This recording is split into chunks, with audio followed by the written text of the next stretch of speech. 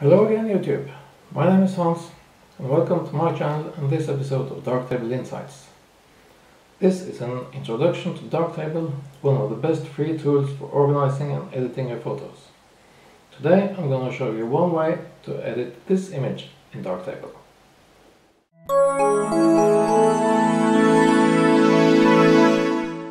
Last time I showed you how to import photos into Darktable. And today I'm just gonna start by repeating a little bit about that. So first we go to import up on the left hand side, and today we're importing from a folder. This is this folder here.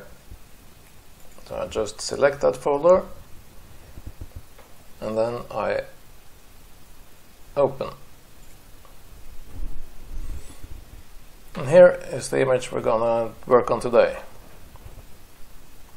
This is just an edit I made yesterday to rehearse my episode. So we're gonna start from fresh. What we do then is we select the image and we press Ctrl D. That makes a virtual copy, which means that it's the same raw file, but we make a new set of instructions. So I'll take away this green color label. I'll do that for both of them because I don't need it anymore. So now we select our virtual copy. We go to history stack and we say discard. That means that we'll start fresh again. So here the image is without any edits. So we'll start with the white balance. I think it's a little bit cold. This is the camera white balance. If we go to cloudy, it gets a little bit warmer, and that's a tiny bit too warm, I think. So then we have this fine tuning that we can drag to -1, and there I'm satisfied. Next thing, we'll take the exposure and drag it up a little bit, just to give us some more legroom to bring things down again later. There, about 2/3 of a stop up, and now I want to bring out some drama in the clouds. They're way too light. So I'll do that first with Shadows and Highlights module, where I will set shadows adjustment to 0. Just right click on it and type in 0. And then we have highlights at the default value. That gives us a little bit more in the clouds, but not enough. So I'll go for a tone curve, which I'll apply with a gradient mask, a drone mask to begin with. And we'll put it there. Turn it slightly and move it a bit upwards, I think. Try to avoid as much as possible of this hilltop, and maybe making it a bit softer. And then we can drag down the clouds.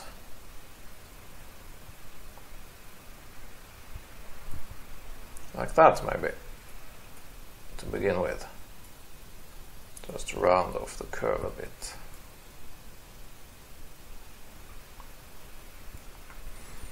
Okay, now you see we affect the hilltop a bit here. If we drag the gradient up too much, then we don't affect the clouds. You need to go all the way up here. I don't want that. So we'll bring in a parametric mask.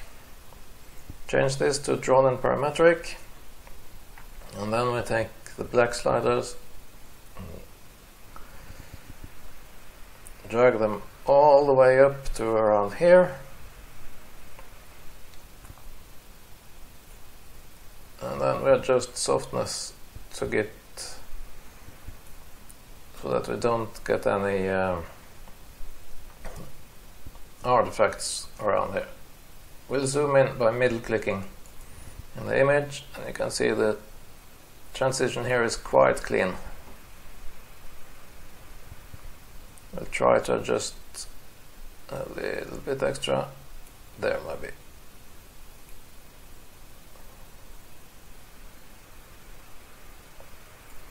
Yeah. Or was that a bit too much? Yeah, it was too much up in the corner there. Well, here we are. Then it's the rest of the image. We'll take another tone curve, make a new instance, and we'll have another gradient.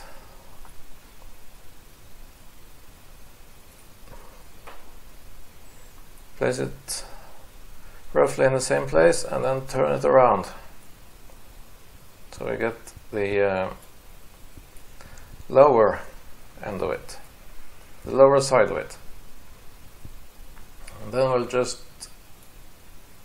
increase the contrast. Just take the endpoints, so it's more like a levels control actually. And bring it down.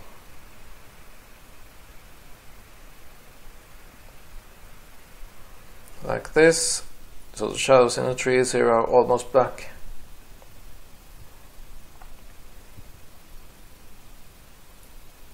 And bring it up so we get a bit of punch in the buildings and the road.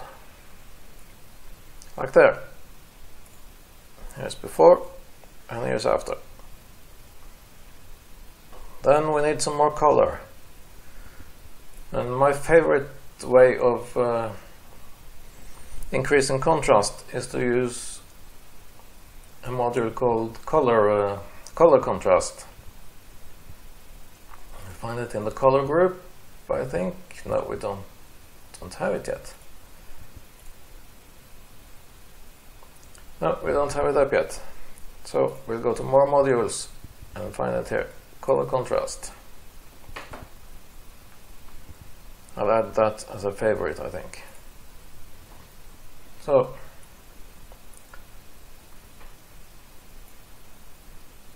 no, that was color correction. I was wrong. Color contrast. There.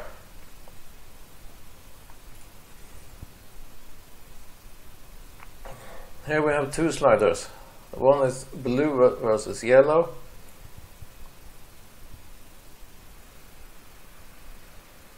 You can see the effect of it here.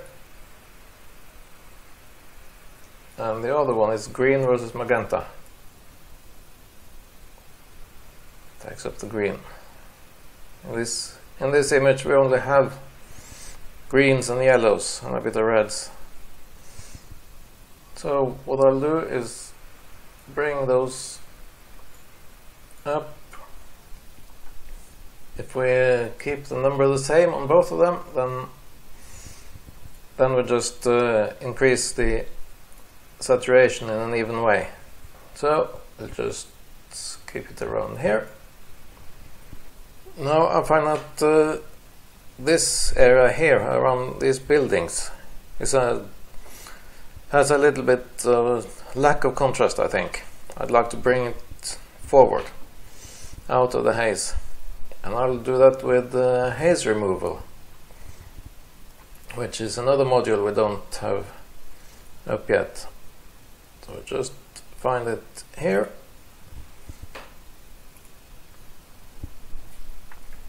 And what this does is to increase contrast and saturation based on how far back in the image we are. So as a default, you can see we increase most here in the foreground, not so much in the background. Then we take the distance slider and drag it upwards. and the adjustment creeps back into the image all the way into the mountains.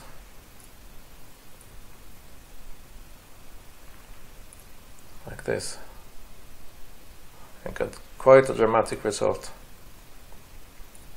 But we're gonna use the default settings and we're gonna mask off this area that we wanted. Use a drone mask and a path. And just click around roughly this area we want.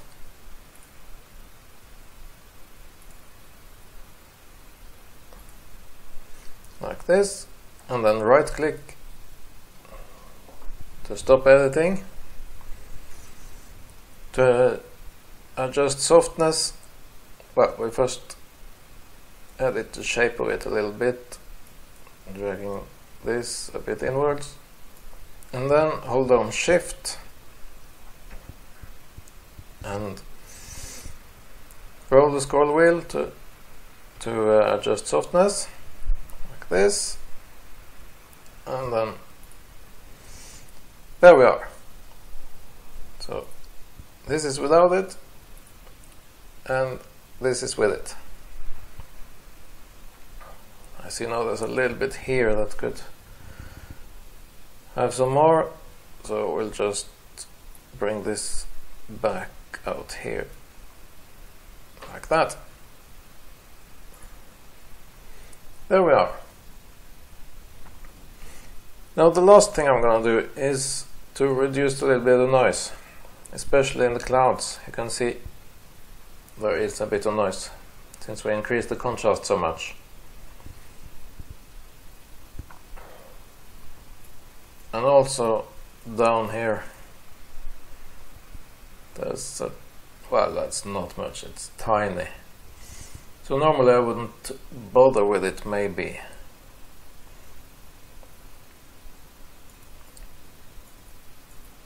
But what I'm going to do now is to use the profile denoise.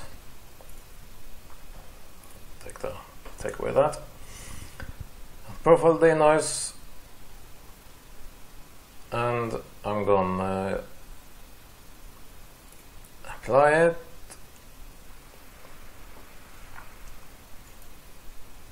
And we can see that all the noise is gone. But if you see down here, it's maybe a little bit too much, because it takes away some fine details. So I'm gonna use uniform blending and take down the opacity to about 50%. I normally do that when I have low ISOs. Here the ISO is 125. Then we only have half of the noise reduction, and I get some of the detail back. And if you go up to the clouds,